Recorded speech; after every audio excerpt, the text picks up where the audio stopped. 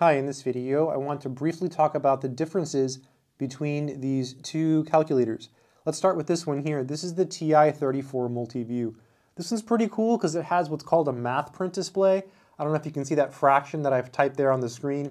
So it has a very nice display, so it looks more like what you would write on paper. It has fraction and decimal conversion. It actually has 4 lines of display. It does statistics, both 1 variable and 2 variable, and it has the trig functions, the log functions, and the exponential functions. This one has all of that, except it doesn't have that nice display, but it's a graphing calculator, so it has a lot more. So a much more powerful calculator. So which one should you buy? It really depends on your purposes. In my opinion, if you are going to be taking just algebra and maybe some statistics, get this one. That'll save you quite a bit. This is a budget level option, and it's got tons of features that will make things great. Plus it has that math print display, which is really nice.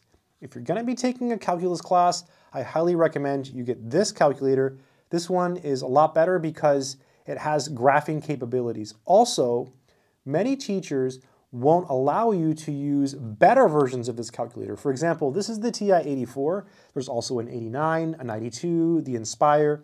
There are multiple calculators that are actually better than this one. The problem is a lot of those have what's called a computer algebra system, and a lot of teachers won't allow you to use that. That's why this calculator is actually so popular. This is probably one of the most popular calculators ever made because it's powerful, but not too powerful, so it doesn't actually do calculus for you. It can do some calculus, but only numerical computations. It's not going to be able to integrate or find derivatives and things like that. So very, very powerful. These calculators are very, very different in terms of, budget level, high level. Both are great. So again, just a quick recap. If you're just going to take algebra or stats, get this one. If you're going to be taking calculus, I recommend this one. They're both great. I have them both because I have a lot of math stuff. I hope it's been helpful. Good luck.